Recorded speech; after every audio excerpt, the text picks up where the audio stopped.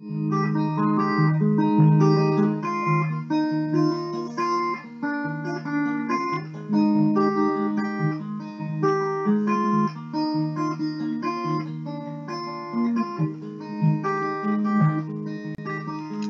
Roosevelt, a father, husband, author, hunter, explorer, naturalist, soldier, statesman, and the 26th President of the United States of America. Every American is taught in school that he was a great man, but was he a good man?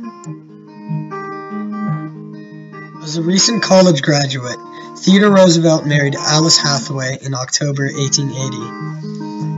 In 1884, his mother and his wife died within the same day.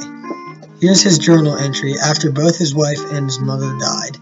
All he wrote was an X, and with it saying, "The light has gone out of my life."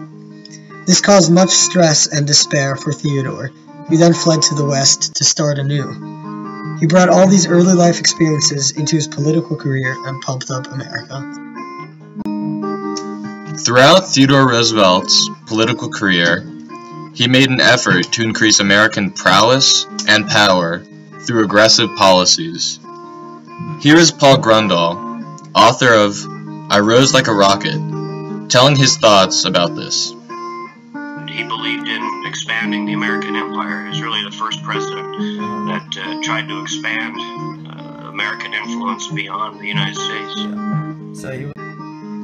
Theodore, as vice president, used the slogan, "Speak softly and carry a big stick."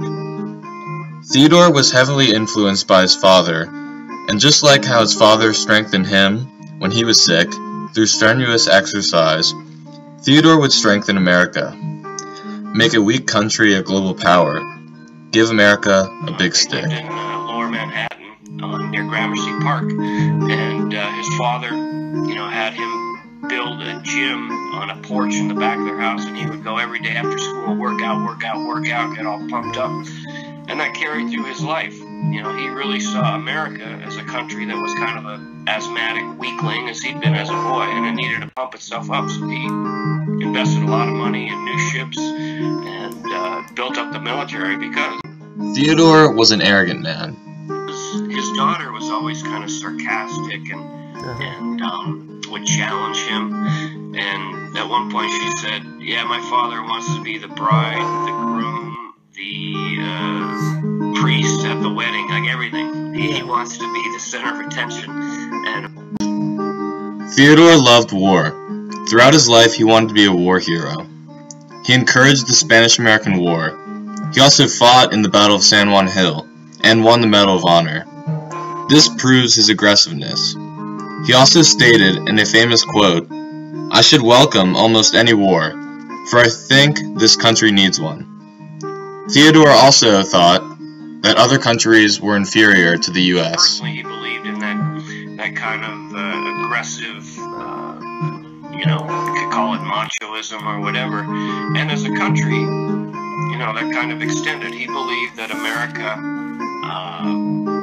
was the greatest country in the world. And if you judge by today's standards, he was somewhat racist. I mean, he believed, he probably studied Manifest Destiny. He believed in a version of that where he had no problem, having the United States take over the Philippines or other foreign countries where he believed people were of an inferior race and inferior intellect than Americans.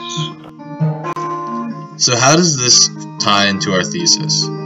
Because he treated other countries as inferior to America, this resulted in neighboring countries, mainly Latin America, because of the Spanish-American War, to perceive America as arrogant. Theodore made America what it is today. He made us a global power.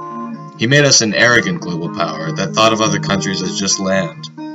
This changed how America encountered other countries and exchanged ideas with them in the future.